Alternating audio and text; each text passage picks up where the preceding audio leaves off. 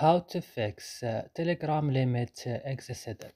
In this video, we talk about how to fix this on your Telegram. Just watch this video till the end. So first, go and open the settings of your phone.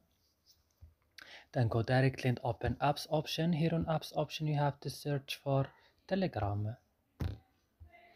Open Telegram like this and go to storage. Click on clear cache or clear data, then you have to back, click on force stop, click OK.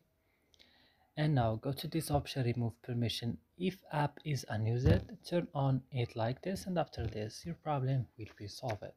So I hope this video is helpful for you. Don't forget to like and subscribe in our channel, and see you in other videos.